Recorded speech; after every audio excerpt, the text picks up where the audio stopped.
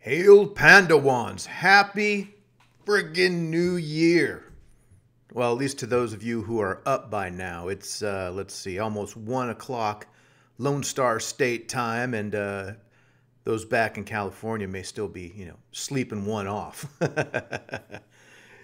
Yeah, New Year's are crazy, man. I was such a good dwarf. I was, let's see, I did this artwork that I'm showing you right here, and I was finished this and was in bed probably at 10:30 and was up at 5:30 a.m. waking up the crows and the roosters and knocking the moon to go down and wake up the sun and all that. Yeah, I was a good dwarf. I wasn't like last man standing or whatever, last dwarf standing, holding the gates open. Speaking of Last Dwarf, that's who I am actually drawing here. I originally was just going to do a picture of a dwarf, cheersing and beersing and happy New Year'sing, everybody. And then I go, well, you know what? This guy kind of looks like my Grimbeard. I drew the little skull buckle. That's what Grim has. And you'll see it evolve. Eventually, I'll just go like, screw the horn. Right there, screw the horns, put on a little captain's hat or Rob Halford hat with the wings, and we're just going to do Grimbeard now. And those of you who don't know, Grimbeard is he's a captain, and he is the main character in a group of short stories I wrote called Tales of the Last Dwarf. And it's basically about Captain Grimbeard. He has a little too much of a celebration one night and passes out. And it was a hell of a pass out, I guess, because he woke up thousands of years in the future. And it's a world that's ruled by the most awful and malevolent creatures in the world, the elves. So he is the last dwarf in the world, and he has to fight against futuristic elves with unicorn hovercrafts and all that. And so it's just him, and he has to assemble a crew. And all the short stories are basically him going on one crazy tale or another, and then fighting the elves or fighting the giants and that kind of stuff.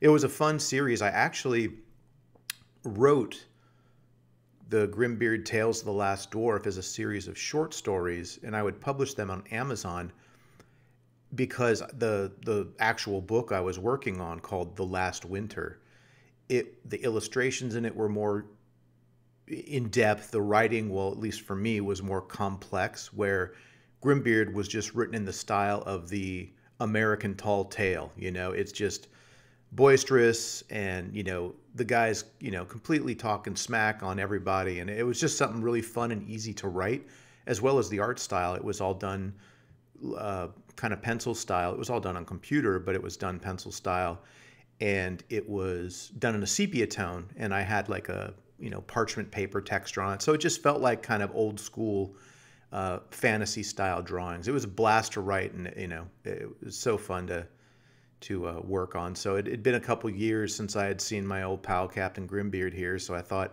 what better way to celebrate New Year's than hang out with an old friend and let him be the one waking up with the hangover and not me. Yeah, what's great? Okay, so speaking of the Last Winter, that was actually an illustrated novel. Like I said, I was working on Grimbeard during that because it was taking me so long to do. I wanted to have something that I could kind of learn how to publish on Amazon and that sort of stuff. But the Last Winter book and the Grimbeard book came out in the same year. Like, one came out, I think Grimbeard came out in March, and Last Winter came out in October of 2017, I think. Yeah. But speaking, I was saying, of Last Winter, I had been doing an audio book of Last Winter this year with a group called Vane Studios, and on YouTube it's the Cybrarian. So if you want to hear some really cool Conan short stories and Scottish folk tales and things like that, check out the Cybrarian. But he had just finished in his studio, finished The Last Winter, so it's all done. The audio book will be out soon. I'll make sure I share that so you can check it out. You can check out the first 2 chapters for free on YouTube. Just go to the Cybrarian page, or just type, there's links on my Twitter and stuff. You can find it as well. But it came out so cool, and it was, a lot of characters, and this guy is doing all the voices for it. So, man, they put in a lot of work in it, and I'm very happy with the way it turned out. So I'm really looking forward to hearing that all together in one format, whereas before I heard it, chapter by chapter, so it wasn't as fluid as it could be. But with the whole thing together now, it's going to be awesome. All right, so what are some of the things that everybody has their New Year's resolutions and all that, and so some of the things I want to focus on this year are, I want to, of course, make more art. I'm always going to be doing that. I have a lot of different projects that I'm working on. I'm hoping that some of these projects I can announce this year and share with you guys.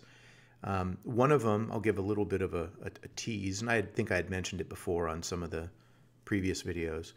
I'm working with my buddy Alex Horley, and if you don't know Alex Horley, you should check out his stuff. He's a phenomenal painter, still paints traditionally, and he works digital too on stuff, but he is a traditional painter. He has art that, it looks like it was done from, Marvel Comics John Buscema. He can, emulate Frazetta. He can emulate Simon Bisley. And I met him, geez, probably about 15, 16, 17 years ago, like when the World of Warcraft trading card games started. Not Hearthstone. That's, they used a lot of art from the TCG. Look at me, I sound like a nerd. The TMNT TCG. Sorry. But yeah, I met him at the beginning of that, and he was one of the first artists, because we were working for the first time with outside artists. He was one of the first dudes that could hit the style we were looking for to make it look like Warcraft, where a lot of other artists were going, oh, well, it's a fantasy game, so here's your elf, and it's just this, silly looking Legolas dude with, it's not a cool night elf, it's just your standard Tolkienian, is that the word? Tolkien style, or, Northern Europe style, elves and that kind of thing. Now, Blizzard has its own style of stuff, and they had to nail it. And Horley was like the first guy. As soon as I saw his picture he did, it was like this elf hunter doing like a multi-shot arrow. As soon as I saw that, I'm like, dude, this guy's good. Get him as many cards as you can, because he's got the style. And so, now he and I are working on we've worked together, like I said, for years, but this is the first project. Well, let me take that back. Second project, he worked on Strange Highways, which is a book I had worked on with my buddy Mickey. And I did all the interior art and the cover, and he did 3 pieces of, painted like chapter art, or, what do they call that? Act 1, Act 2, Act 3, He did those. And so that was the first time we kind of worked together on a personal project. But this one is straight up he and I working together. I'm going to be working on the story. He's going to be doing the majority of the art in his style, and which is, again, his style and my style are very similar. His is probably more realistic and less silly. Like I have a, look at what I'm drawing here. But I'm also going to be doing art for the book too. And so that's one of, I think, the cool things, is that we're going to be working on this together and doing this book. And I'm not going to, hopefully you don't get pissed off, Alex. I'm going to give away a little bit. He had mentioned, when we were talking about working on a project together, he had came up with this idea, and it just sounded perfect, but it sounds, silly as well. He's like, he's Italian, so I'm going to be rude and make a bad Italian sort of thing. He's like, I don't know, man. I want to do something that's like, I don't know, Frazetta meets He-Man. And I'm like, fuck yeah, I see where you're going. And literally that weekend, after we have a talk every Friday, we chat. That weekend, I wrote up a whole thing for it. And so we're working on that. And hopefully, well, definitely this year, you guys will see some of the stuff we're doing. But I just wanted to tease a little bit of what that is. And you probably are going like, that sounds awful. And I said, that sounds awful good. Okay. So one of the other things I'm going to one of the things that's definitely coming out this year, myself, and I've mentioned my buddy Mickey Nielsen worked at Blizzard with me and all that for 20-something years. But we have our first comic, non-Blizzard comic, I should say, coming out together. He and I dreamed of doing a comic together since we were 16 and 17 years old, working at the old AMC movie theater in Orange, was it Orange, California? Yeah, Orange. But I remember he and I walking around in our silly little tuxedos and stuff and just talking about comic ideas and this and that. We're going to make a comic and this and that. And we're finally able to do that. It's none of the ideas that we had back in the day, which those are still awesome. But this one we kind of just came up with, and they seemed, Dark Horse is the company that's going to be publishing it. They like the idea, so that's what we're doing. So I definitely have a comic coming out this year. It's a graphic novel format, I think. I'm not sure the exact, if it's paperback or all, that kind of stuff. I forget what it is, but it's like, it's not just like one of those cat swatter comics, like a little floppy. It's it's a substantial, like it's like four type issues, Let's see. I have my second how to draw book finished. I just need to do the writing for it. In this stage, we're rounding out the shapes and all that kind of stuff. But the market for the how to draw books, I have one out currently, and thank you for everyone who's bought it. It's still selling like crazy, and it's 3 years old.